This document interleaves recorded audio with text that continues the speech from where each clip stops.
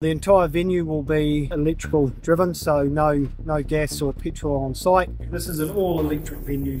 I'm Kent Summerfield, Project Director for the One New Zealand Stadium at Te Kaha build. Everything from the heating, cooking and equipment for maintenance will be electric.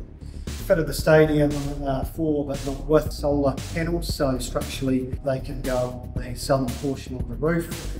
We've got the service cabling laid out through the main switchboard to support that. The council are looking at options around how that could be implemented, whether it be dedicated solar panels here or potentially supplied via a network-wide solar farm. One of the major challenges but also opportunities in a project like this is length of time that it takes through that design process. Technology that's available at the end of the job certainly wasn't in the earlier parts of the design, so it does throw up opportunities to revisit some of that, and one of those that has come about on our project is the specification for our tractor. So we were going to have a petrol model to achieve the output that we needed, but now as we get towards the end of the job, the technology is available in battery powered form, so that's the pathway that we're looking to go down.